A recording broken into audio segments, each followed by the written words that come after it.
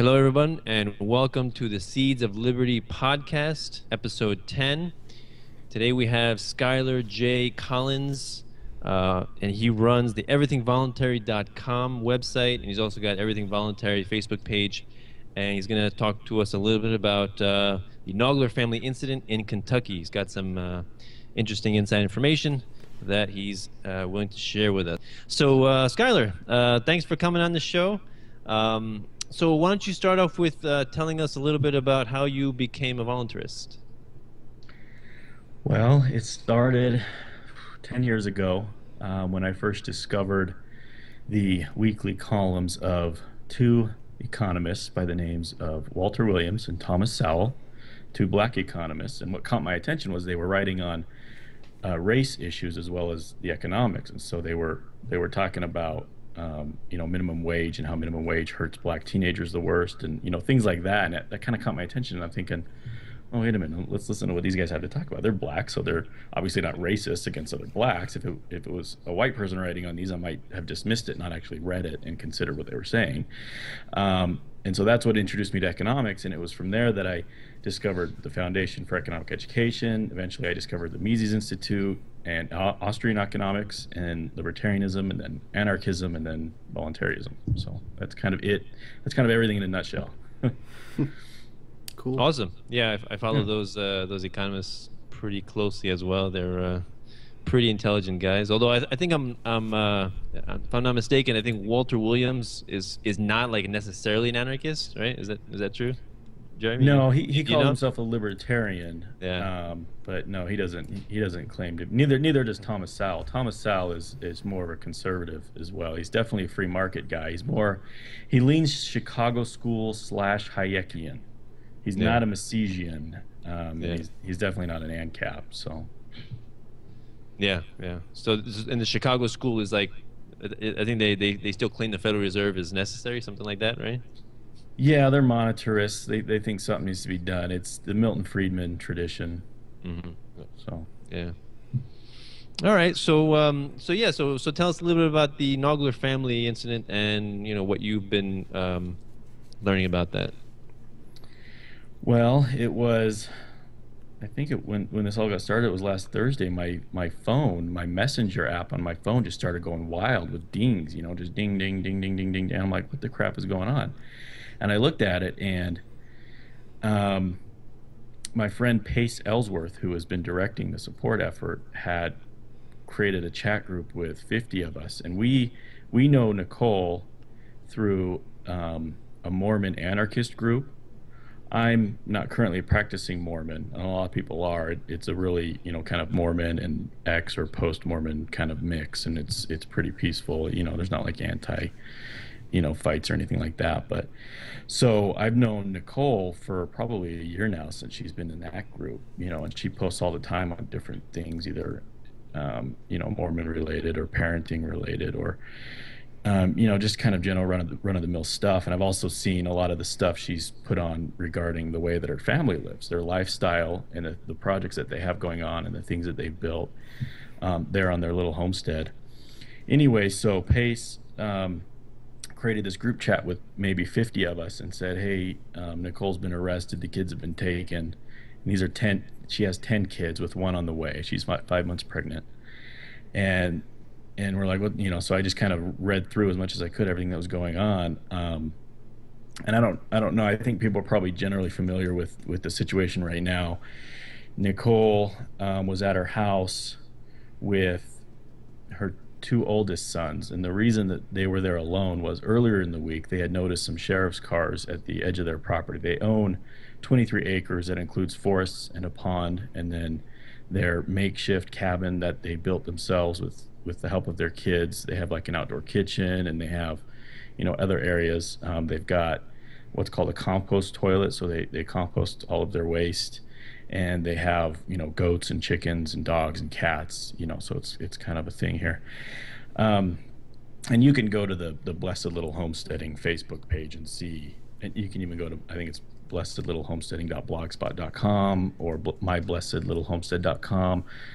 I'll have to verify those for you, and you can put them in your show notes. But you can see, I mean, their lives have been very transparent. Every week she's putting up pictures of the projects they're working on and the adventures that the kids are having. And like I said, there's 10 kids, and so all of them are doing different things, and they're all basically learning to learning these valuable skills of building from the ground up a homestead. I mean, it's pretty amazing to see. I mean, are they running around in bare feet in dirt and, I guess, animal feces here and there? Well, yeah, they live with animals, so of course they're going to step in that stuff. I mean, that's some of the criticisms they've been receiving is, oh, these kids sleep in feces all day, of course they should be taken away, blah blah blah. Anyway, Wow. but yeah, I mean, it's like a year-long camping trip basically, and like I said, anyways, they built a cabin. Anyway, so the situation was earlier in the week, I think Monday or Tuesday, they noticed some sheriffs at the edge of their property. So they were like, what's going on here? And they had been harassed before early, they've had this property for 18 months. They've been in this area for 18 months. Prior to that, they were kind of moving around a bit for a year. And prior to that, they had a house. And again, this is all transparent and documented on their blogs and stuff. And there's pictures every week and so on and so forth. Anyway, so they had developed a plan that if these guys show up again, everybody go to the other edge of the property and just wait for mom and dad to make sure everything's okay, because they're well aware that they are not mainstream. Okay, this is an intentional homesteading project. It's an intentional unschooling family, peaceful parenting, radical unschooling. Their kids are not in school, and they've attracted some attention from neighbors, who see that there's these 10 kids and they're not in school all day long running around without shoes on and whatever, and it's attracted some unwanted attention. And so they've had sheriffs kind of visit them before, and child protective services visit them before. Anyway, so they had this plan to go to the other edge of the property, and then mom and dad would figure it out. So that's what happened. But then after that first incident, they decided, okay, let's go stay at a friend's for a couple days. And so the entire family did that. Nicole and the two oldest went back to the house, I think just to get some stuff. And that's when these sheriffs showed up. And Nicole has released the audio. She immediately started recording like a good libertarian would. The entire incident, you can listen all about it, and the guy's there and he doesn't have any warrants, and she keeps telling him, no, you can't search my property, no, you can't talk to my kids, come back with a warrant, come back with our lawyers. And they just push the issue. They end up getting into their cabin and looking around, and and the guy's like, well, we received a tip, and your neighbor's saying that, and the cop sounds like he's kind of like, well, I really don't believe it, but this was the complaint. So he's being very diplomatic, and he's being very friendly with them, and you can tell all this again on the audio. It's all available there on the saveourfamily.info website. Anyway, and she continues to deny him. She doesn't want to cooperate with them, and she doesn't have to. She's not obligated to cooperate with them. So she eventually, towards the end, she's like, okay, well, I'm gonna get in my car and drive off, but you're probably gonna find some excuse to pull me over. And the sheriff say, no, we don't do stuff like that. So she gets in her car. 20 seconds later, they pull her over. Wow. One of the sheriffs is on the phone with the judge saying, hey, we want to take the kids. She's not being cooperative. We saw where they live, and it's not on the up and up according to our standards, our mainstream standards. And so we want to take the kids, and the judge gave them the okay. And that's when on the audio, Nicole just loses it. You can't take my son, and she's freaking out, yelling at him because, she's a mama bear and you're stealing her cubs, So that's when she loses it, and they end up arresting her. And again, she's 5 months pregnant, but she's got bruises on her arms from it, and she was forced onto the hood of the car, put in handcuffs. And again, this is all recorded. And they charge her with disorderly and resisting arrest because they think we have an obligation to participate in. How can you be disorderly on your own property? Exactly. Well, and I don't know if they were still on their property. They were driving away. They may have been off their property. Anyway, they shouldn't have left. They should have waited for the sheriff to leave. Oh, right. Instead of just getting the car. Yeah, I don't know. Anyway, so then Joe pulled up with a friend, and his audio is also available on the website. And at first the sheriff's wanting to impound the car, but he's like, no, I'm here, you can't impound it, because that's just an unnecessary fee. Why would you take my car? And so he orders Joe to get back in the car. So Joe gets back in the car, and the friend is like, hey, can I be the mediator here and talk? And Joe is handling it very well. And so the friend negotiates and lets them take the car, and so they don't impound it. And the sheriff basically says, bring the rest of your kids to the station tomorrow by 10 a.m. or I'm going to arrest you for a felony. It's just really kind of like, just the way it goes down just has that taste of, what's the word I'm looking for? Lack of due process. Well, lack of due process, but also like spite. He's just so pissed that he's just like, bring the rest of your kids and blah blah blah. Anyway, so they comply with that the next day. But it was that night, Joe, after taking the car back home, got on the phone and sent the message to Pace saying Nicole's been arrested. Two of the kids have been taken. The rest they want to take, and that's when Pace created the chat group and invited 40 of us in. So I kind of followed it initially, and it's been ongoing ever since. The chat itself is over 5,000 messages, a week later, probably more by now. So what happened with the court Monday? I've been keeping up with it, but I haven't been intently paying attention.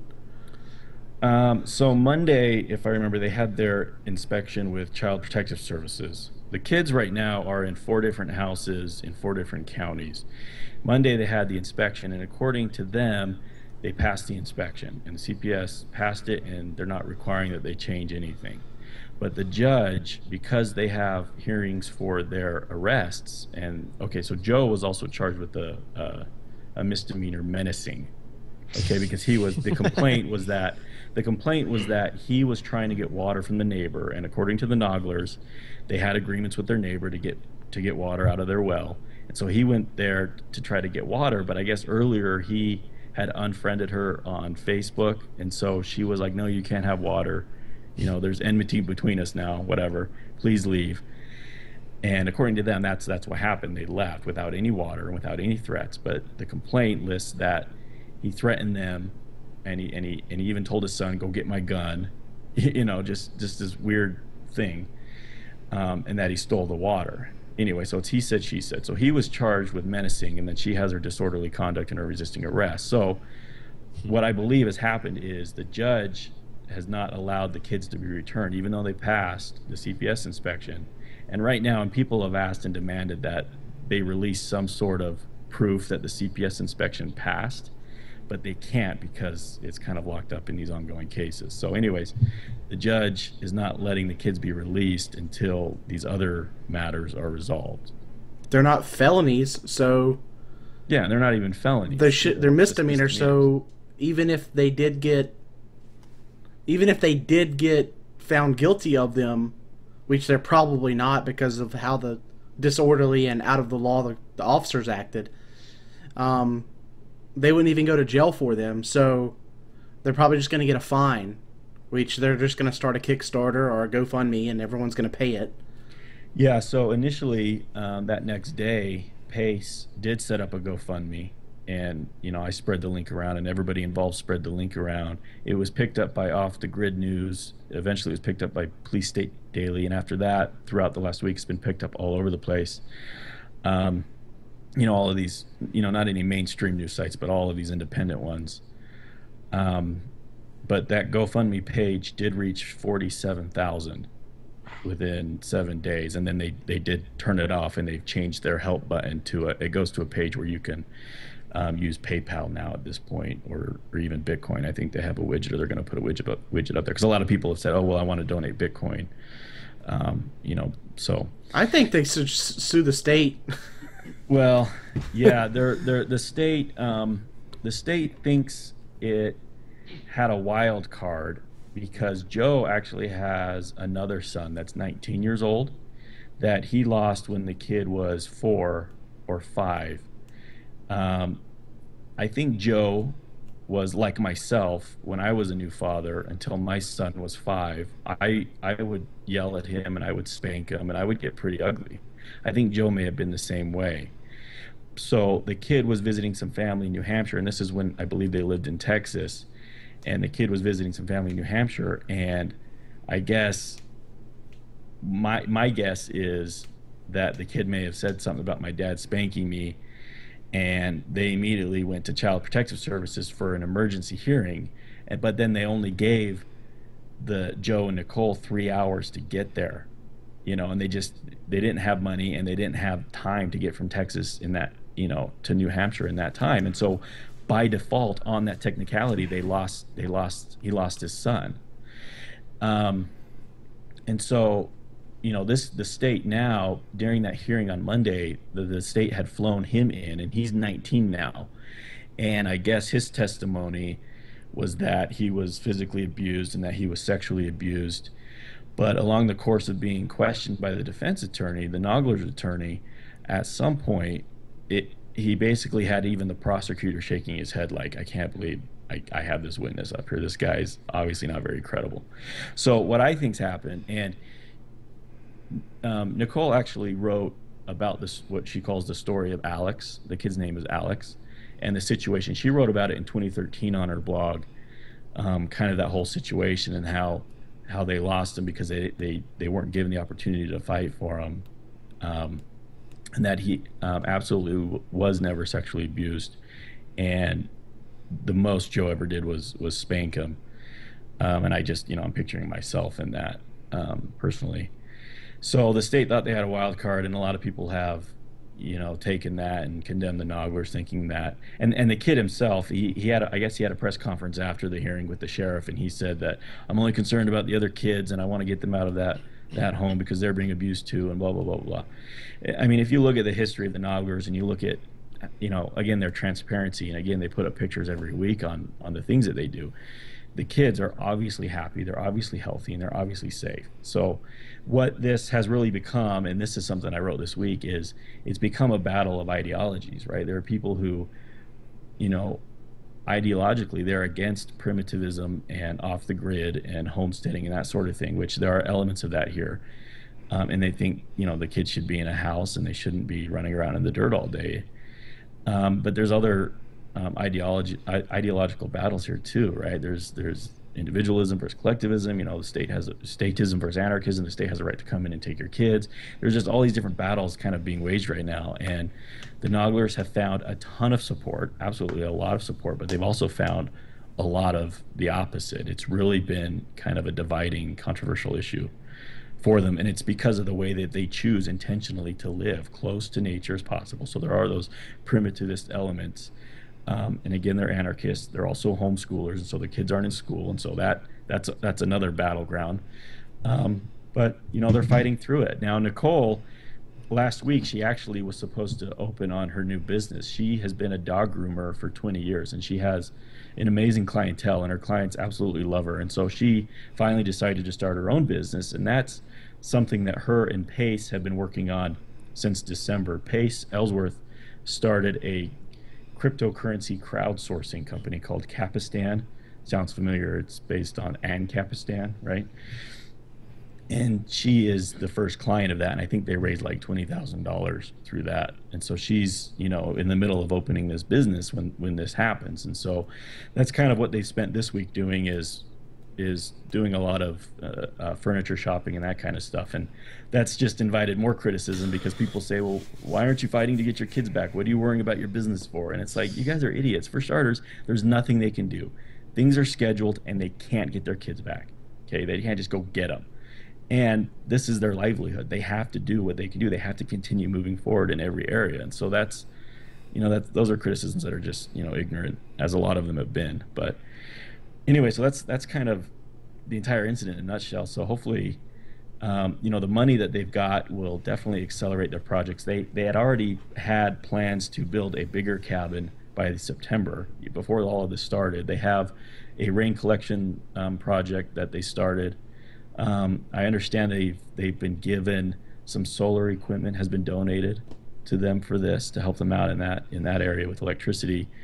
And so this money will help accelerate a lot of their projects. But again, they're still not going to build like a modern house and this and that. They want to live the way that they've been living. It's a chosen, intentional lifestyle. So yeah, there it is. Wow. Any questions?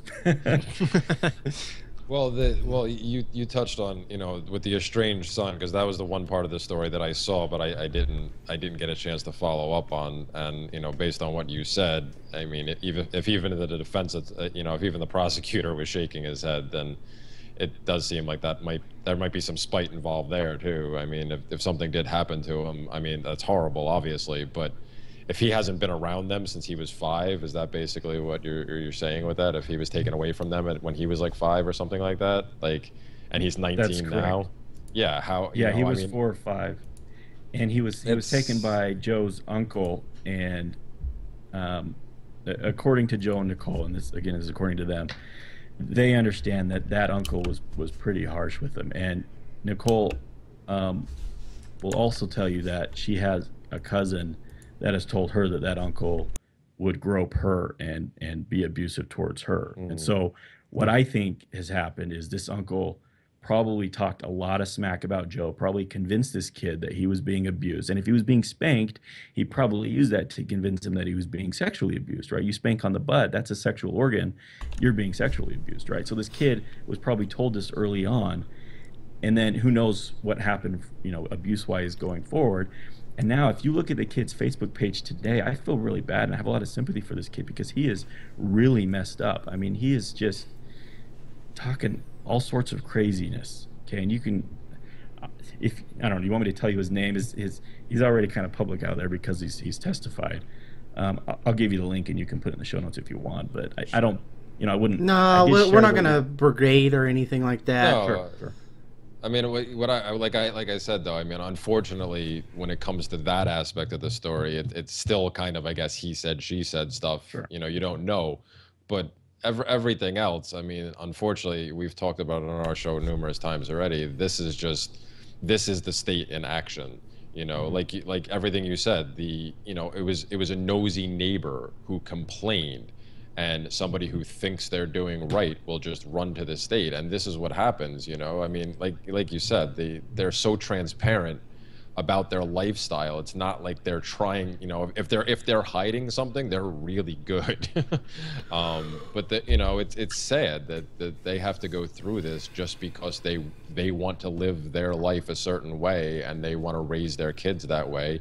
You know, I mean, I support them in general for what they were trying to do in the first place. I mean, that's something ever since I came to voluntarism, that's kind of something I've dreamed of doing with my family too, like moving off, you know, maybe not necessarily off the grid right away, but I'd love to be involved in something like that too. And it's a shame that so many people just, as you said, you know, it's outside the mainstream, so they think it must be bad, and they will stick their nose in because, well, I didn't raise my kids like that, and nobody should raise their kids like that.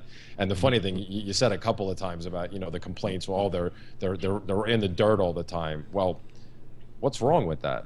They're kids. Like, most people baby the heck out of their kids and are always cleaning them up and using the, you know, the antibacterial soap and the antibacterial, you know, hand wipes and all that stuff. And it's like, you wonder why your kids are sick all the time? Because you're not letting them get out and play in the dirt. And here's this family who's letting them live that life, you know, and as you said, all outward appearances are that the kids are happy with this and they're having fun. And it's just because somebody else is unhappy with that decision that their whole life can be turned upside down. And that's, you know, for people like us, that's a scary proposition, because, you know, anybody who wants to do even just a homeschooling, unschooling, you know, we talked about that in last week's episode.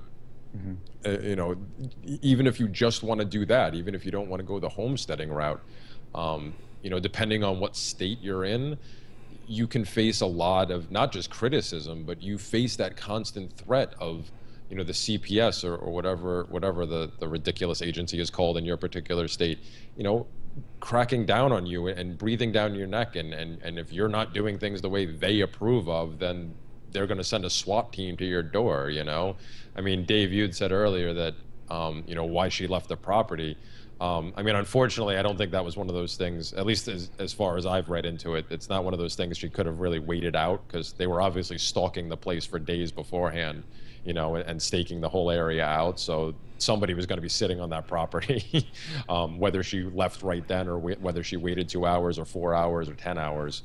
And obviously, I'm sure she was just trying to get the family back together, because, you know, Skyler, as you said, it was probably just a last run to pick up some last minute, you know, items.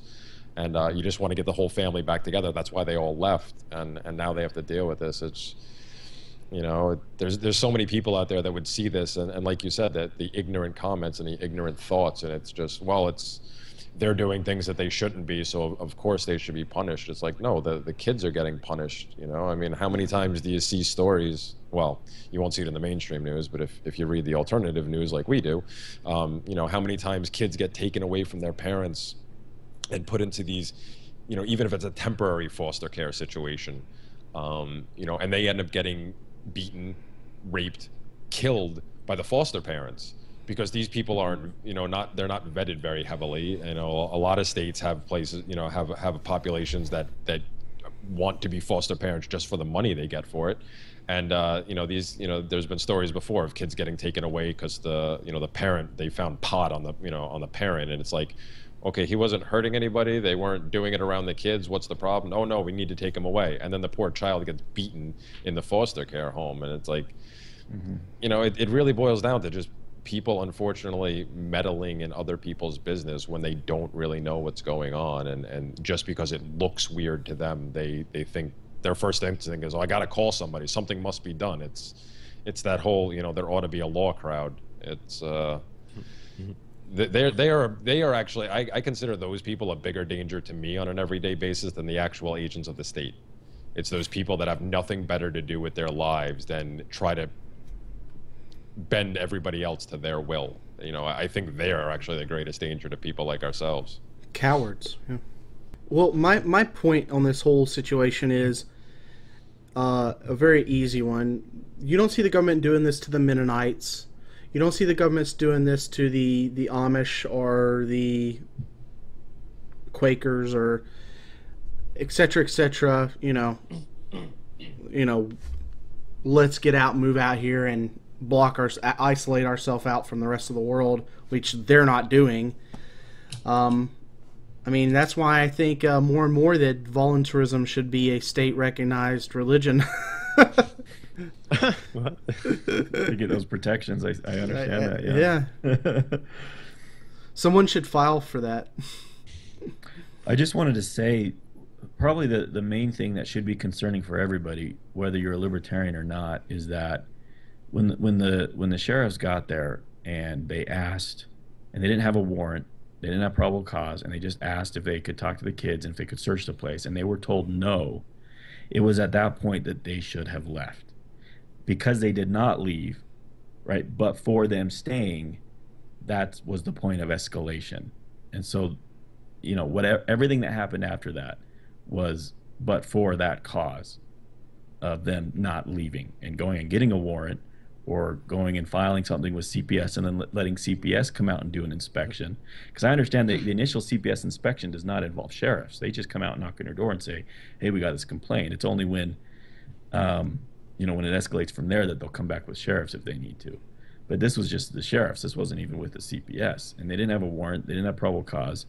And I think that's something that everybody should be concerned with when they aren't even following their own rules, which, you know, is par for the course. We understand that as libertarians and as anarchists, but everybody else needs to see that, and that's why I think the audio, you know, was such a good thing to release. I mean, the audio is always a good thing to release. It's done nothing but got them more support. So I was just gonna say that you know, Jeremy, you brought up a good point about the snitches, and I think that kind of reminds me of the recent George Reisman article on you know, Nazi. You know, National Socialist Party, where you're saying that was a very big part of that is you know, it's not only people afraid of the state and what the state can do to them, but people being fearful of their own neighbor for snitching on them. So it's like people, you know, they can make a law about like you know, regulating particular products, and then people would choose to interact in the black market. But then if you're afraid of snitches, then you're even afraid to interact in the black market, right? Because that person could be a government agent or a snitch, right? And so it's well, they made that law in Lenin made that law in Russia. If you saw your neighbor hoarding food more than what they needed, if you didn't report them, you would get a more severe punishment than the person's hoarding food. Yeah, it's 1984. Yeah, I was just saying that the you know, the state really relies on people to intimidate, you know, their neighbor, right? That's another, you know, we were talking about fear being a major tenet of statism. It's fear of your neighbor, fear of what your neighbor might do, or fear that people are the monsters that the government schools try to make them out to be, and so we should put our faith in government, in Uncle Sam, right? That he's going to take care of us and protect us from our neighbor. But when in fact, when we do that, when we empower the state, we become the monsters that we fear other people will become. Right? And CPS is it's basically legal kidnapping, right? It's like you said, Jeremy, there are much worse much worse results occur when kids are detached from their own family, and in most cases, yeah. In most, yeah, the majority of the cases, vast majority of the cases, they're in a much worse off situation. They're medicated like beyond belief, since CPS has an incentive to in order to receive more funds. They have, they diagnose more psychiatric disorders with the children, and then they get more funding for the medication, and the kids are drugged up, they're abused, they're beaten, they're all this kind of stuff, and so many times more likely to be abused and killed and all that kind of stuff. And it's really tragic how people they like you said, Jeremy, they call CPS out of the goodness of their hearts, which is kind of interesting. It's so sad. They well, just I mean, they don't understand the monster they're unleashing. Yeah. Okay, go ahead. No one's discounting or no one's saying that there aren't some cases where CPS saves a kid's life. Like, that happens. All right, that's not the point anyone's making when they're making an anti-CPS. A clock is right twice a day. Right? Well, yeah, that's not justification for it to exist. Broken clock. Broken. Well, yeah, of course, there's good and bad out of most government agencies. Certain times good things will happen, but that's not the point. The point is it's the only game in town, so you can't just sweep the bad stuff under the rug. And even if it's half good and bad, it's still I think I've said this before, it drives me nuts, because a lot of the people that will make the argument to say that, oh, we need programs like this because we have to protect the children, are the same ones that are a lot of them are anti-gunners, and they use the if it saves just one child rhetoric. Well, where is that thinking in this? If it saves just one child, well, kids die. Even if just one child dies through CPS, why are you not using the same argument? And then Danilo, you were touching on what I had said about the snitches and stuff, and yeah, that's the horizontal enforcement. That is actually where the state gains a lot of its power. I mean, we've talked about it before. It starts with the belief in authority, but once you have that belief in your head, once you believe the state is necessary and that certain people are allowed to be in a position of authority over you, well, it makes it that much easier for you to participate in the system, because the state, no matter what state it is, no matter what time in history it is, they are always severely outnumbered by the citizenry. So what's to stop the citizenry from turning around on them one day and saying, well, we don't want this anymore? Well, that's where the horizontal enforcement comes in, because when you have the majority of people that believe in this system and believe that it's legitimate, they'll turn people in for for anything, just because, oh, somebody's breaking the law, I have to say something. You talked about, Dave, you talked about how Lenin did that stuff. It's even the same here, the whole see something, say something campaign that started after 9/11. That's basically what it is. Like, yes, do you want to protect people from bad things happening to them? If you're a good moral person, yes. But to run to the state just because they say if you see something, say something, it's it turns into so much worse than that, because people are in a panic and they're afraid, so they'll just report anybody for anything that seems out of the ordinary. And when it comes to people like us, that a lot of the aspects of our lives seem out of the ordinary to the average citizen, we're a constant target. Skyler, you had said about, I guess kind of the mistakes that were made and led to the escalation. That's the unfortunate thing, though, because somebody like the Henggeler family, who knew their rights, and you said, Nicole, specifically said, you're not allowed here. I'm not, most people don't even know that. Most people see a cop come to their property and they'll just go, okay, if a cop says, can I come in and have a look around? Well, they're holding a gun and they got this shiny badge. Must mean they know something. So, okay, sure. You like most people won't even hesitate. And the people like us that will put up a fight, we are actually standing up for the purported purposes of the constitutional system and how we're supposed to have rights that are protected. Like, we say things that should get us technically out of trouble with the cops, but most law enforcement hates people that exert their rights. I mean, I had to deal with this recently where I had to run in with the cops, and I was very, I've actually had 2 in the past year, and the first time it didn't go so well because I exerted my rights, and the cop took umbrage with that and ended up slapping some cuffs on me just because I refused to give him my license. The next time around I got lucky because I got some cops that apparently had dealt with issues like that before, and they actually called the sergeant in to make sure my rights weren't violated. But the average person, they don't realize that. They see that authority figure and they will bow down, and those are the people that end up getting their kids taken away a lot because they don't know. They think, they'll think, oh, if I haven't done anything wrong, I'll be okay. And I'll just, they'll let the kids, they'll let the kids go off with the cops, assuming that, I haven't done anything wrong, I'll get them back. But once you let them in, a lot of times they'll find things. They'll it's like make a vampire. Yeah, they'll make up stuff. That, yeah. They'll find the littlest thing to trump up a charge because, as you touched on, Danilo, unfortunately, the CPS and agencies like that, they're a part of the government, so of course their funding originally comes from an extorted place, but there is that connection with like the pharmaceutical companies like you were talking about and how they drug these kids up. So all these people have a vested interest in making sure, just like the prison system has a vested interest in making sure they stayed filled. CPS and these agencies have a vested interest in getting their hands on as many kids as possible, all in the name of good, so that they can continue to line their own pockets. And it's quite sickening, and too many people just don't want to look at that aspect, and they will just keep the blinders on and say, oh, we're protecting the children, they protect the children. And it's so many times it's the exact opposite.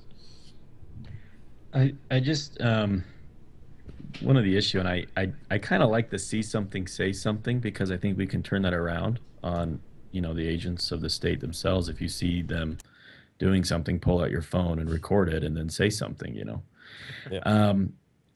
But I think, and I also don't mind when neighbors are being a little nosy and they think something might be wrong, because if somebody was at my house, or somebody who I thought was a friend was with my kids and he was maybe being inappropriate, I would want a neighbor to call me or to report that to somebody. But the problem, I think, comes when there is a call and and they get involved and things escalate and they take the kids, and then later it's determined, hopefully by an impartial judge, which we don't have right now, that it's seen as not being an issue. Those people who took your kids should be liable for that, and right now they're not. They have what I'm sure you're familiar with called, and police officers have this too, called qualified immunity. So you can't turn around and go after them for acting for pulling the trigger a little too early, because they're not responsible for that. And so that disincentivizes their behavior, right? Or because the incentive to be a little bit more careful is taken away, because now they're not liable for their mistakes. In fact, I mean, how many federal agencies, when they make mistakes and they fail, it's an excuse for more funding. That's kind of a common argument. If we would have only had more money. Right, we could have investigated it a little bit better. Yeah, and so the incentives again are the other way. I did want to say this. I think that the Nogglers, they've got some funds now to, like I said, speed up some of the projects that they had planned, improve their area a little bit, and that'll be good, and people will like to see that. But their kids are suffering right now, right? You've got everyone from, I think the youngest is 2.5, to the oldest who's 15 or 16 maybe. And those little ones, they don't have mom and dad right now. and they're suffering for that. And so I think this needs to be a lesson to the Nogglers to say, look, I think as individuals, we should stick to our principles, and we should stick, we should do what we can. I think civil disobedience in that regard is good, and I think standing for your principles is good. But there's a point where your actions cause suffering for somebody else, somebody who's innocent. And these kids are innocent in that, and you're causing suffering for them. So I think the lesson for them is to improve your property, and continue the transparency with your improvements. Let the world know that, your kids are safe and they are healthy. And I think they've done a really good job of showing that.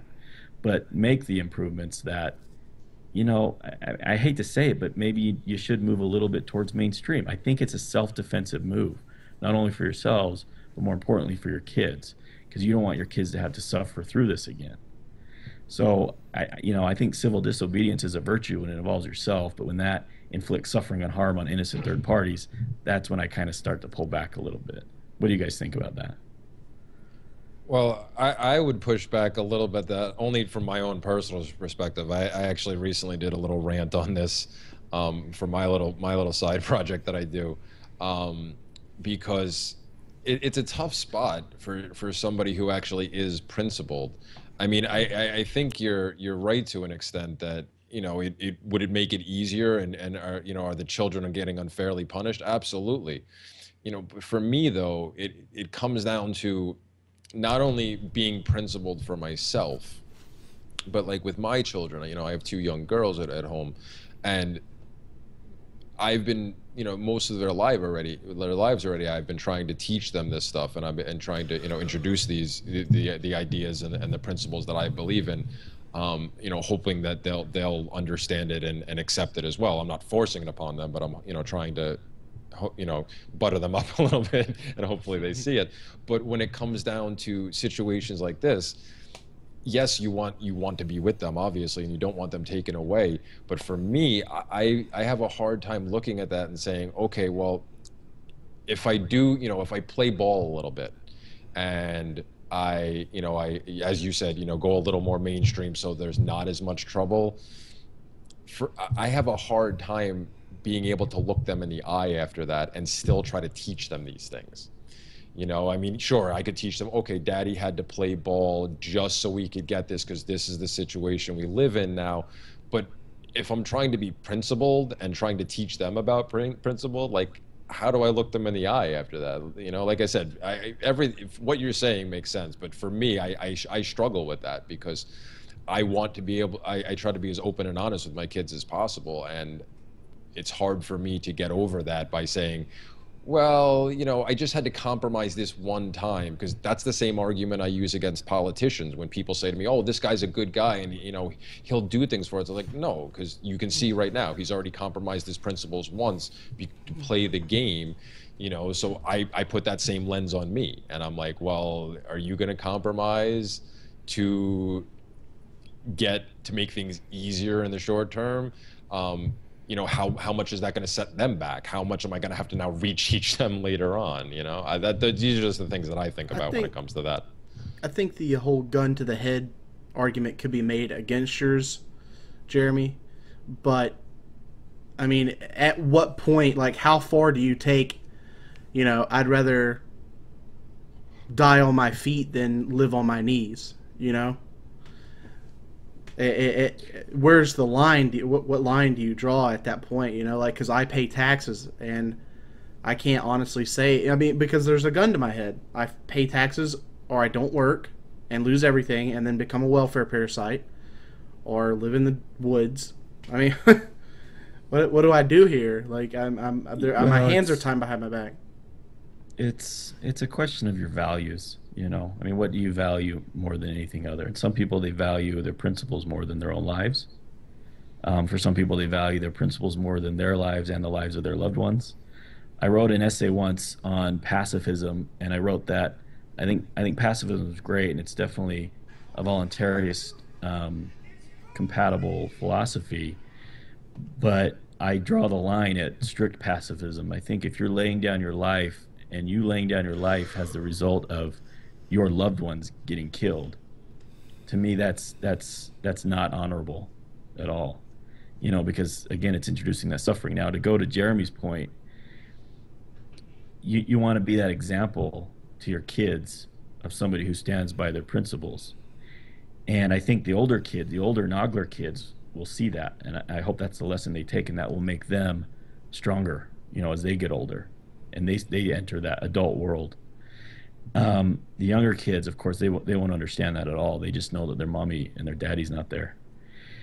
And so, you know, maybe later on that, you know, that can be explained. And I think if they build a good relationship with their kids, one based on love and respect and closeness, which I believe they are, then later on, you know, that relationship will be repaired.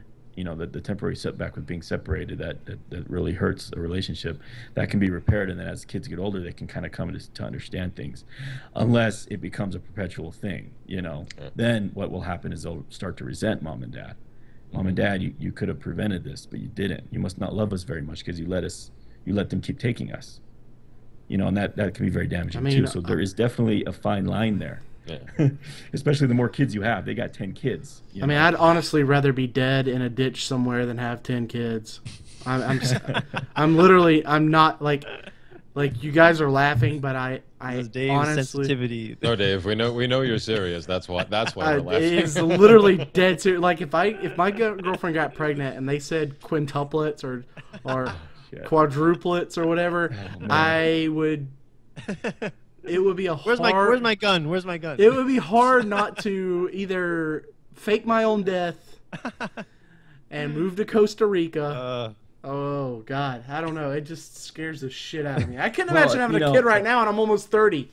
So. Well, and that's because we're all living in an unnatural human beings evolved in tribes, and they evolved in extended family households. You know, so having a baby was not a terrible burden because there were so many people to share that burden with. But now the single family household is just such an natural thing that kids don't have their needs met, and mom and dad don't have their needs met when they do have a lot of kids like this. So right now, Nicole is doing her business in pet grooming. Joe is an impressive guy. He's at home teaching the kids, you know, to build the homestead and all the different projects. And he's also the primary unschooler, you know, with all the kids, from the little kids to the older kids. And the older kids, of course, help out. And they're learning to become great fathers themselves. I think they have like 2 or 3 girls out of all of them, so they're mostly boys. So when these kids are all adults, I mean, that, you know, just watch out, because they're going to be peaceful parents, they're going to be unschoolers, and they're going to have these skills to survive the zombie apocalypse, for hell's sake. I mean, I would honestly pick the life that those kids are currently having over what I experienced as a child. You know, I grew up you know, I'm an Alabama boy. I grew up in the woods, running out in the woods all day. You know, it wasn't this sit in the house and play Game Boy all day. It was mom would lock us out of the house and say, "Go play in the woods, and when you get back, we'll do a tick check." So it was. Your mom would be arrested right now for that. Yeah. Well, you know, to be taken away. You know, not in Alabama. So maybe downtown Birmingham, where, you know, there's really no reason why like somebody should be running around downtown, but not where I grew up. Man, I grew up out in the woods. I can sympathize a lot with Jeremy, because him and I are in a similar position with the young kids, and I often have this argument with my wife too. Like, you know, ever since I've known her, she's always known me to be contrarian and, you know, always to be difficult. You got to be difficult. That's where I get cold. You just got to be different. Why don't you just like fit in? You know? And I'm like, I'm sorry. You know, I read, I learn about new things, and I like to express them. You know, and my wife is the type of person. She's like, I just want to fit in. And I don't want people to look at us and think we're weird. Danilo, are you often referenced as the guy who ruins everything? Because that's me. I get that a lot. Yeah, somebody will be talking and be like, actually, that's all bullshit, and here's the truth. People, like, when I have some family reunions, people say, all right, how you doing? And don't talk about government, don't talk about anarchy. How you doing?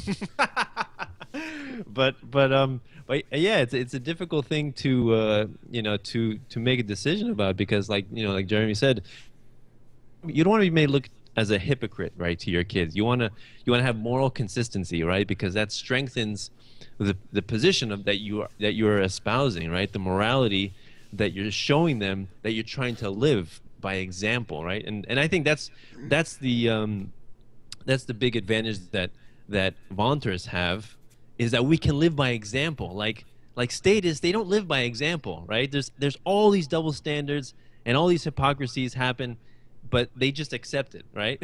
But we actually live consistently. We try to live consistently, and we try to set examples for our kids, and that's what I'm trying to do.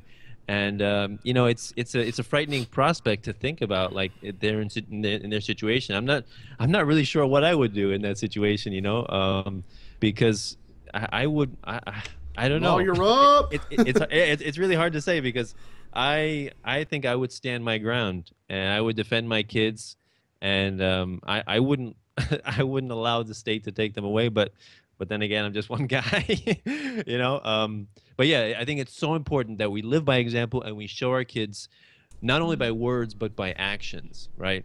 And if you really wanted to fit in with society, we would be putting them in government schools. If we really wanted to fit in and make friends, and have pleasant conversation at dinner parties, we would be doing all that stuff, but we don't.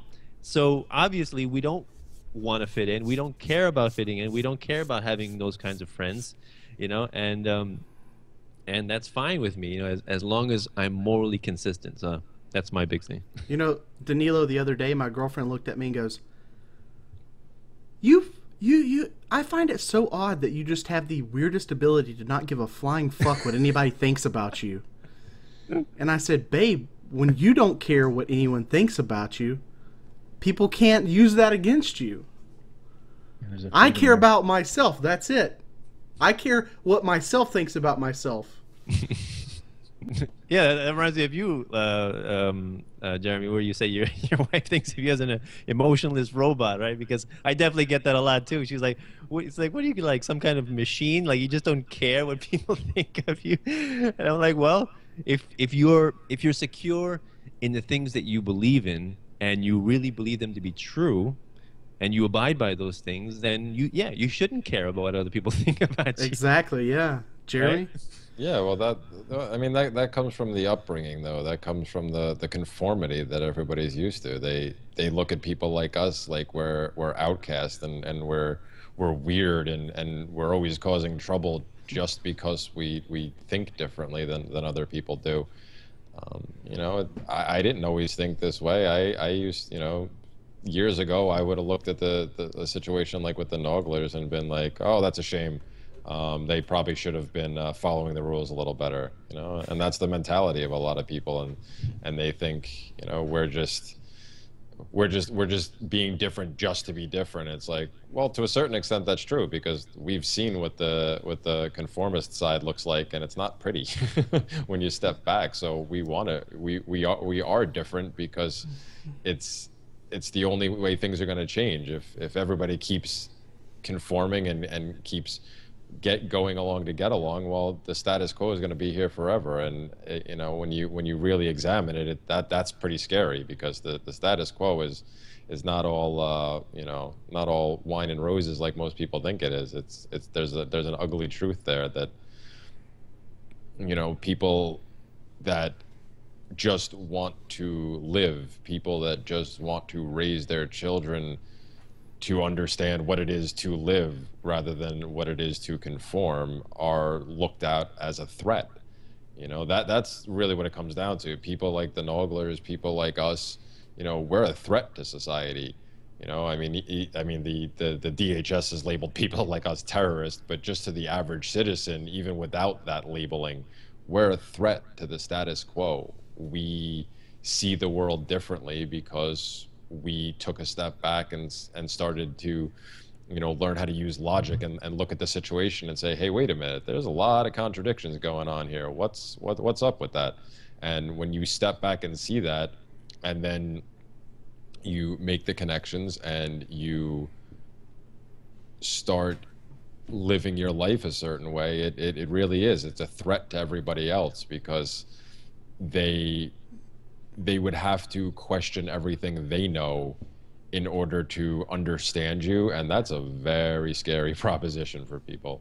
So it's just much easier to call an agent of the state to make sure nothing's going wrong, rather than to question your own beliefs.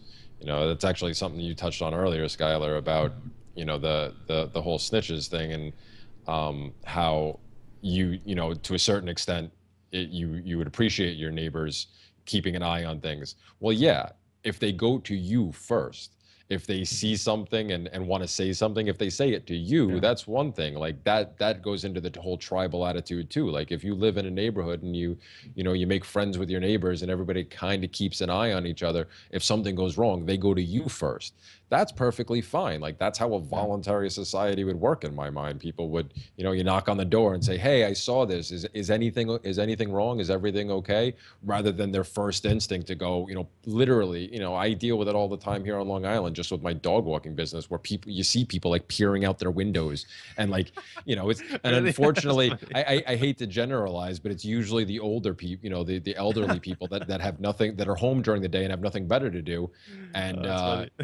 I get it from my clients all the time. They'll tell me when I first start working for them, they'll be like, just ignore Miss So-and-so or Mr. So-and-so. They're always, they're nice and they mean well, but they're literally just staring at everything because they've got nothing better to do.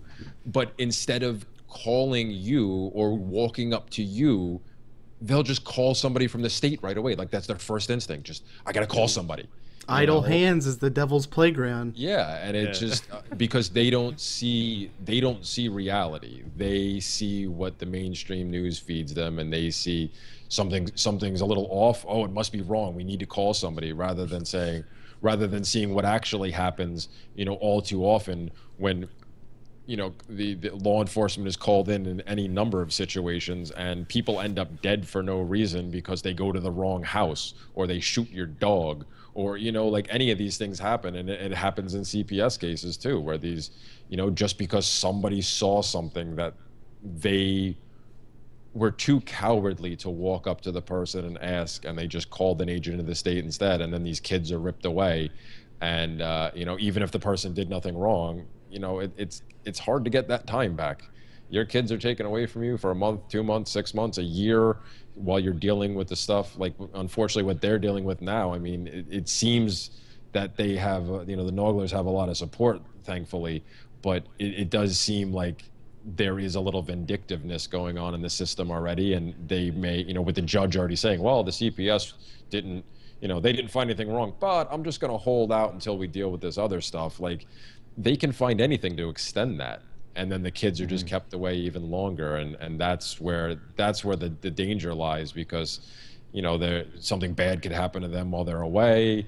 Their mind could get poisoned by people that don't understand the situation and are just ignorant, and will tell them, oh, your parents are doing these horrible things, and you should be living in a regular house, and you should be going to school. And like you said, with the younger ones, that's the toughest, because they're still so impressionable that on top of missing mommy and daddy, now they're going to have this new person filling their heads with all these things, and they're going to walk out even more and they're going to be even more confused. And again, the sad thing is I like to think most of those people do have good intentions, but because they know nothing but the state, they'll feed these kids the same garbage they were fed and not think twice about it. They do the same thing with their own kids. Most people will say they hated the public school experience, but then they'll send their kids to public school. It's the fish and water example. I can just see the memes now. It's like, if you don't want your kids confiscated, send them to public school. Comply or die. Send them to prison. Yeah.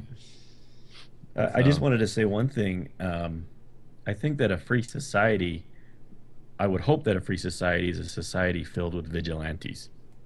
Everybody's a vigilante, and when somebody sees something wrong, rather than calling somebody, because they have a firearm, so they can protect themselves, and there's just sort of that culture of gun ownership and that culture of self-defense.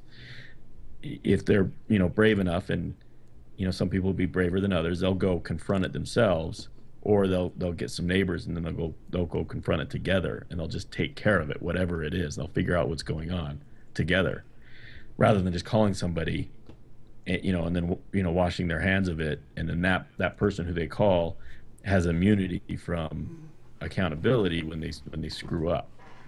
That, you know, again, that's the problem that we have, that we're dealing with now. So yeah, I mean, I want people to want vigilance, and I want vigilantes. I just, you know, I think everybody should be a vigilante and be allowed to be a vigilante. You know, that's why I like, you know, the Batmans and the Greens and the sun that win around, and the police are freaked out calling them vigilantes. You know, people see that and they're like, yeah, they're vigilantes, but they're keeping an eye out, they're helping. I like that. You know, I want more of that. I mean, that's why And I think people like that too. You know, I think that's why that's the appeal of a lot of these things, and that's why they've endured, is because it's people, and in some cases it's just regular people without powers that are standing up and fighting injustice. That's half of the reason why I carry or can still carry it pretty much everywhere I go. Is, you know, if I see something, I'm gonna stop it. You know, if I see someone getting mugged, if I'm in a Taco Bell and someone runs in and holds the place up, I'm gonna try to stop it. Hey, I had an idea. Let me get you guys' thoughts. So, concealed carry is probably safer than non-concealed carry. Like, you can just carry, but this day and age that attracts a lot of attention, right? People will like call the police if they see. Well, I'm always worried if I I'll open carry if I'm around friends or I'm like at someone's house or something. But if I'm out in public, I don't want to. You don't want the attention. I don't want the attention, number one, and number two, I'm always afraid somebody could run up and grab it. Okay. So, I mean, I know that's probably an irrational fear, but it could happen. Somebody could just snap one day, see that gun on somebody's holster, walk up behind them, grab it, and start shooting. Good point. So the idea that I had was getting some badges made that are real badges, and I have one when I used to work security. I have a real badge, you know, it's real metal, and something that you can wear if you are going to carry on the outside. You wear this badge, and on the badge, and from a distance, it looks like a police badge, right? So people will see that. Look at it. The spectrum for impersonating a police officer is really wide. Okay. So it might not be a good idea to do that. Right. What it says on it is citizens watch, observe, and deter, or something along those lines. And that way people, the first look, rather than drawing the attention, they'll see you have a gun, but then they'll also see kind of this badge, and they might, I think it would turn a lot of people away, would kind of turn away a lot of the attention that you would otherwise get. Well, you know, plus if you do see something going on, you can approach and say, hey, what's going on?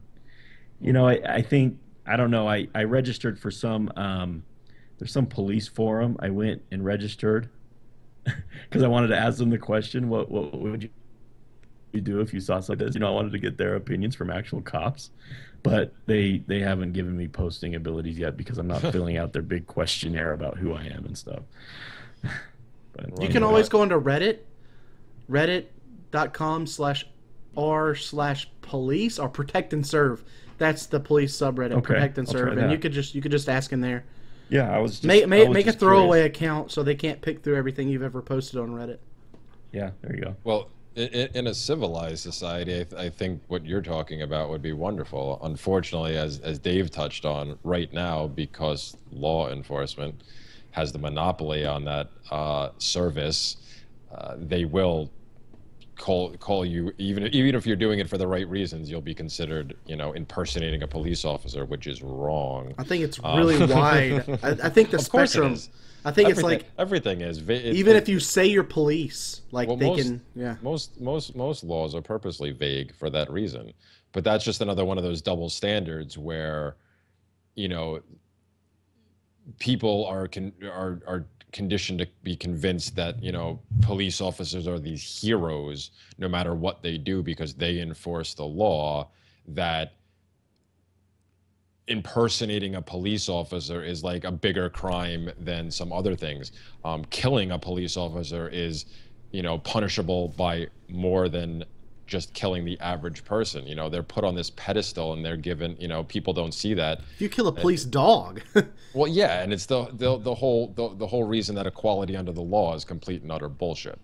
because you cannot have equality under the law when certain people are held up to a different standard and are literally a separate class, and the punishments for doing things to them or even impersonating them are worse than doing the same exact thing to the average citizen.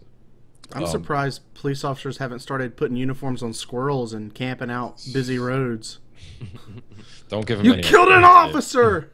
You ran over an officer. Well, see, Skyler- I think of that, and I think of that scene in Half Baked with Buttercup. You killed Buttercup. It was a big deal because he killed a police horse. But Yeah. the one thing you were saying, Skylar, about the whole idea with the badge and stuff, and like I said, unfortunately, right now that wouldn't work because you'd get hauled off for impersonating a police officer.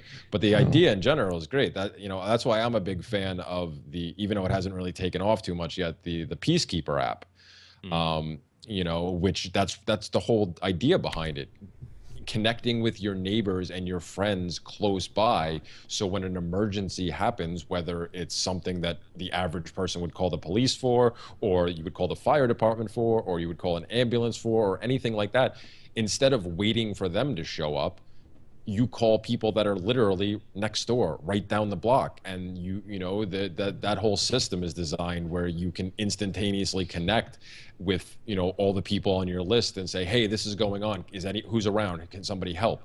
And when you're talking about your neighborhood, even in a small town, your neighbors are going to be able to get to you or get to your location a hell of a lot quicker than any police, fire, or ambulance ever could. And that's why I supported that app when it first came out. And not that I have a lot of money, but I gave some money towards it because I think it's a brilliant idea. It's a way not only for people like us to protect ourselves and and our families, but it also fosters a bond. It fosters the whole idea of an actual community, not these contrived ones that we're forced into through statism, where you walk on eggshells around your neighbors because if you're the average person, you're too busy with with whatever's going on in your life and all the wonderful distractions to be bothered.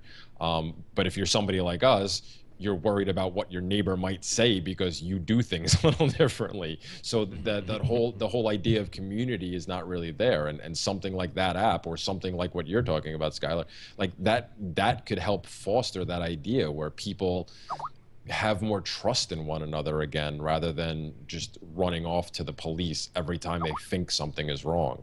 You turn to your neighbor and say, hey, can I help you out? Hey, I always go back to like the example of what happened during Hurricane Sandy. Like, even all the statists around here that are, so quick to call the police over everything, or call CPS, or call just any state agent rather than actually knocking on somebody's door and talking to themselves. In those situations, and that's when the average individual finally sees that the help is not right around the corner like they've been taught their whole lives, and you're forced to go out there and talk to your neighbors and offer each other help. And that sense of community rises, and it's wonderful to see. But then as soon as the power comes back on, after a couple of weeks, everything goes back to normal and they all forget about it again. I didn't forget about it. I still thank my neighbor who lives behind me every time I see him, because if it wasn't for him, I would have had no power at all for 2 weeks. He just happened to have power at his house, and he saw me and said, hey, do you want some power? You got an extension cord? Nice. Plug your fridge up, huh? Yeah, exactly.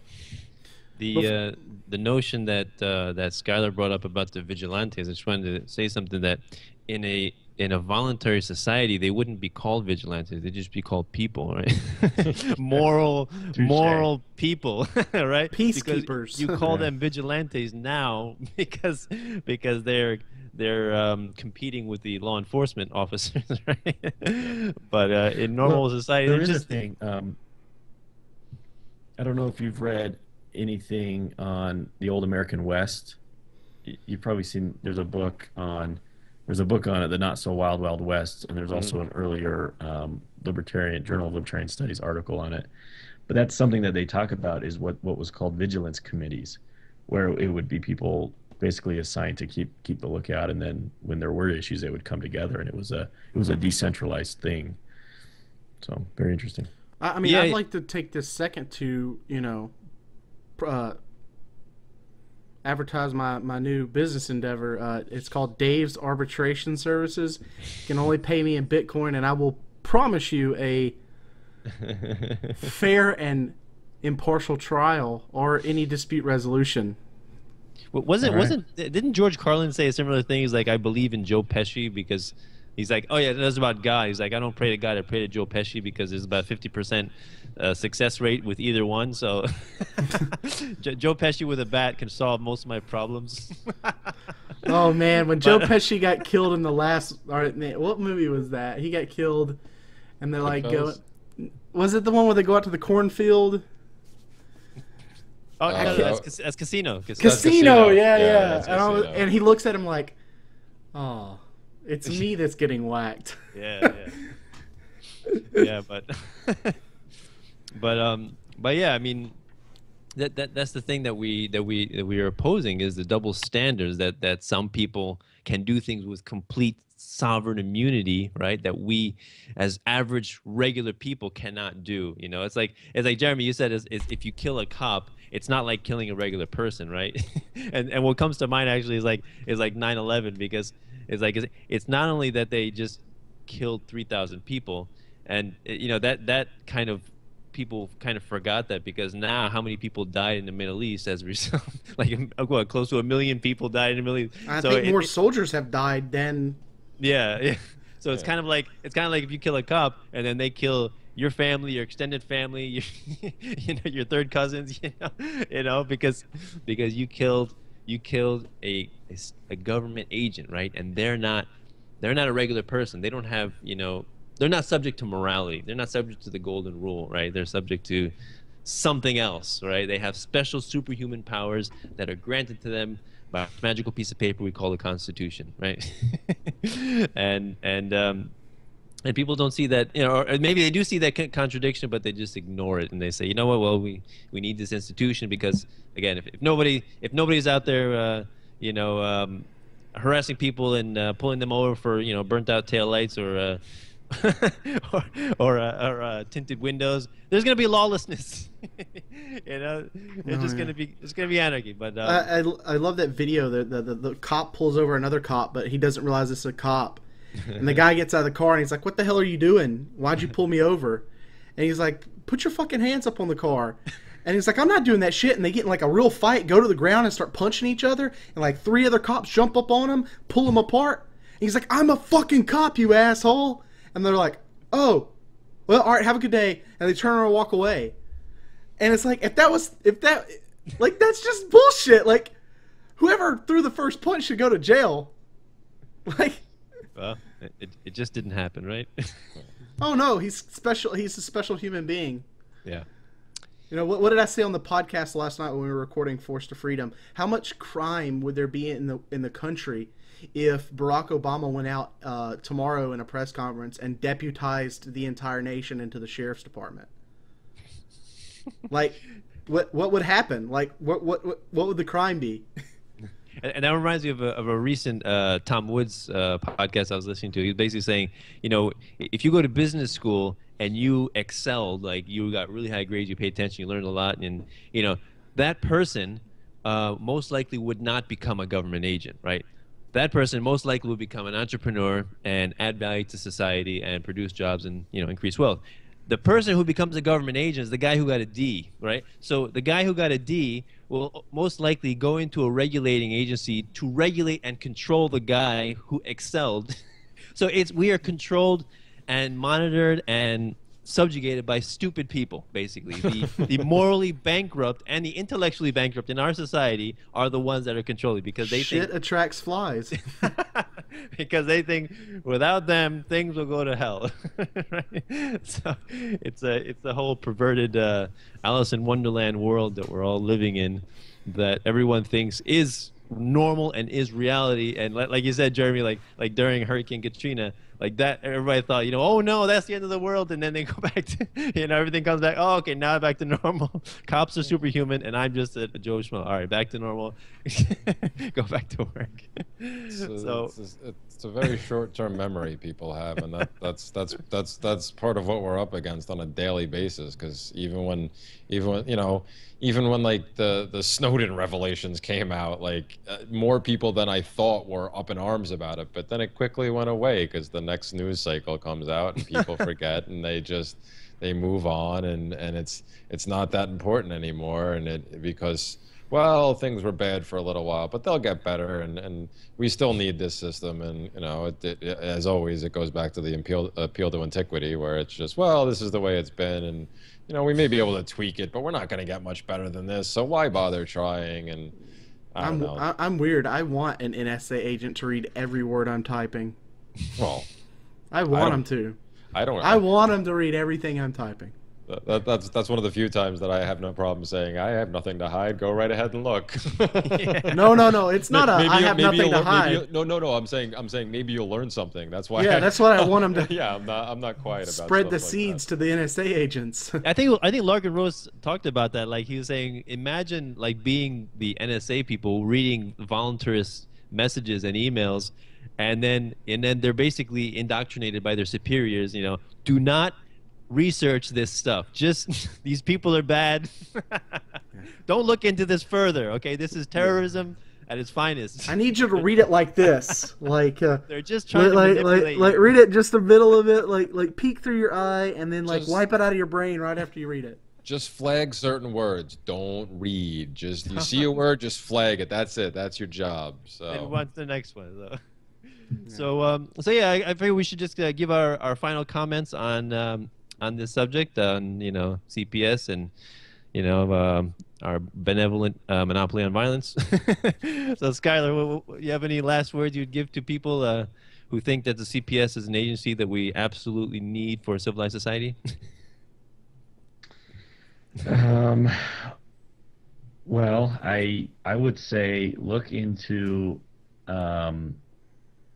there's a guy by the name of Carlos Morales who is a CPS whistleblower, and he wrote a book called Legally Kidnapped, where he documents all sorts of horror stories. And the fact is, your kids are not safe with CPS anywhere in the world. And so I think that's reason enough. I mean, yeah, I think people should watch out for each other, but I don't think that means that we should give an unaccountable agency the power that they have right now to do that. Which is essentially a for-profit agency, because they have to keep pushing their budget higher and higher. So they're going to find anything they can to take your kids. Everything's to justify, for-profit. Yeah, to justify themselves. Well, they're for-profit like a tick is for blood. They're not really... Right. They're not really, like, they don't need profit. Like, they could literally go in there and never do their job, never take one kid out of their house, and they would still exist. So... they're not really for profit, but they get these bigger budgets. They can hire more people, get better pay grades, better raises, I guess have a better sense of justification for their job. I mean, I have such disdain for government workers that I really don't feel comfortable saying pretty much everything I feel about it on camera or voice, but I'm not a big fan of anybody who prides their work and is also a welfare recipient. And if you collect a government check, you are a welfare recipient. That's not something you should carry pride in your heart about. Yeah. According to Carlos Morales, they have quotas. And so they've got to go out. They've got to find, problems, and if they're not finding problems, they've got to look a little harder or expand the definition of problems. Oh, it's like the cop that was on TV the other day goes, "Yeah, I don't have any quotas, but if I don't write enough tickets, I'm not going to have a job." It's like, okay, you're dumb as fuck. I'm glad you have a gun and you have basically immunity. Yeah. All right. Yeah. So any last words, Jeremy, for the stateists out there? Stateists. Well, Skyler touched on that book. That I was going to mention that too. The Carlos Morales book is a really good one. I would just say it's pretty much the same thing. Instead of running to the agents of the state. If you think there's something wrong, ask somebody first. You know, don't quickly just run off and or assume something's wrong because it seems different to you. You know, the people may be doing things differently than what you're used to for a myriad of reasons. You know, and there's enough documentation to show that bad things can and will happen when you call the agents of government in, when you yourself don't have all the facts. You know, it backfires a lot of the time. You know, we touched on it earlier in the show where, you know, a lot of these people have good intentions, but they don't think because the state's all they've ever known. So their first instinct is just call somebody in the state and they'll come take care of it. And if you don't have all the information, you're not in a position to be making a judgment like that. You know, if you want to get a group of the neighbors together and you all go over together and ask what's going on, that's still better than just picking up a phone before you know what the actual facts are. You know, and like I said, I would just encourage people to try diversifying your information a little bit. You know, the Carlos Morales book is a really good one, but like I said, the documentation's everywhere. The stories are there all the time. You know, kids get taken away for something that just because it was deemed illegal by some bureaucrat somewhere at some time. And then, you know, the kids end up in a worse situation. And even if they are lucky enough to escape that unscathed, they've still been taken away from their parents who have done nothing wrong. You know, and just violating some arbitrary edict is not doing harm to your children necessarily. You know, if you're not abusing them, if you're not, you know, starving them, you know, all these other little BS things that people call the agents of the government for are not real crimes. So there's no reason to jeopardize somebody's family over that. So I would just encourage people to be a little more cautious before just making that phone call. You know, do a little research yourself. Go out there and seek out these stories. You know, you can just do a Google search on pretty much any topic when it comes to CPS, and you'll get a bunch of stories kicked back to you. So just look into these things a little more because, you know, I mean, hopefully everything will work out for the Henggelers.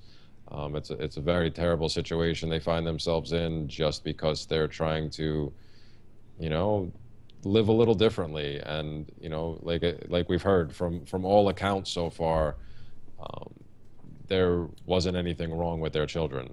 You know, their children seem to be quite happy, and they're learning valuable life lessons that most people, probably even the ones that called the police in the first place, will never understand because they have never bothered to try that. So, you know, just because somebody's different in that aspect doesn't make them wrong. It doesn't make you right. So just in any situation, think before you pick up that phone to call any state agent to take care of anything, because the chances of something bad happening to another person or even you are a lot higher than you think. Yeah, and I think according to Carlos Morales, the most common reasons that people call CPS are, number one is marijuana use, and number two is homeschooling/unschooling. And I think another one is like leaving your kids outside by themselves for 4 hours. It's just still amazing. I mean, like my wife, you know, when she was younger in Romania, she would go off like for hours by herself. You know, it's just amazing the nanny state, how oppressive it's becoming. You know, the whole stranger danger thing that they teach them in government schools. You know, distrust people, basically distrust everyone, and just, you know, again, you know, teach them to be snitches, I guess, in a sense. You know, but yeah, just us homeschooling and unschooling, we are already considered extremists or terrorists or threats to the status quo. You know, so just that alone, forget about, you know, abuse, just that alone, they could call CPS. Like anybody can call CPS, you know, and just make your life a living hell. And people have to understand the ramifications of that simple call. And like you said, Jeremy, it's like people. This is another thing that statism does and belief in government does, is it estranges people from each other, right? It's no you no longer have an incentive to befriend your neighbor, or get to know the people in your community, if you can rely on the state for income, or for housing, or for medicine, or whatever. Rely on the state for all these things. What's the incentive to get to know your neighbor? There is no incentive. So it's encouraging isolation. True isolationism, not the kind that we're thinking about, but true stay in your house and just like kind of be a hermit, which in a sense it's fine, but it's like I can speak for myself that I encourage people, talk to people, get to know people, get to know your neighbor. They're not as weird as you think most of the time. We're all just people trying to make a living, trying to put food on the table and educate your kids and make sure they have a good moral upbringing, and try to get them to make a better world for themselves than we grew up in ourselves. So yeah, that's it. Just talk to people. When you jump to conclusions about somebody, when you assume, what do? You make an ass out of you and me, right? So just talk to people. Simple message. Well, thank you very much, everyone, for the conversation. Thank you, Skyler, for coming on to talk about the Henggeler family and CPS. Wonderful conversation. So this is the Seeds of Liberty podcast. Wishing everyone have a wonderful day. Take care. Yeah, and you can support us through Bitcoin, Patreon. I just started that up, and through our Amazon Associates link on the website. Right. Sorry, missed out. Yeah. So give us value. Give us value. Talking about freedom is not it's not cheap or easy. It's difficult, and that's why we choose to do it. Not because it's the easy path, but because it's the right and moral path. Right. So awesome. Thank you very much for the conversation. Have a good day, everyone.